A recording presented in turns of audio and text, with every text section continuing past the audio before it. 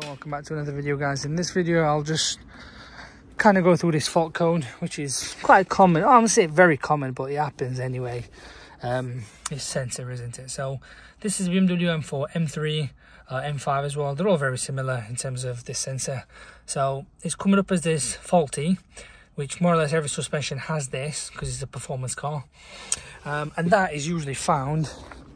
Now it's a DIY job, honestly. It's piece of piss if you ask me.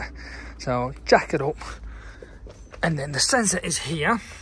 If you're gonna buy it, you might as well buy both. That's the cable, what goes there. Take this front arch off, obviously the wheel, and jack it up and stuff. And these go faulty, obviously, because of muck and grit and all sorts, water and all that. Kind of do it in. But yeah, this probably, I'd say, what we're talking, I'd be saying about 150, 200-ish, depending on where you get it from. But my advice would be get a new genuine one. Don't go cheap and buy a second-hand one, because they could be in the same boat as you are. So for the sake of a few quids, just buy a new one. That's how easy it is, and the job's a good one, really.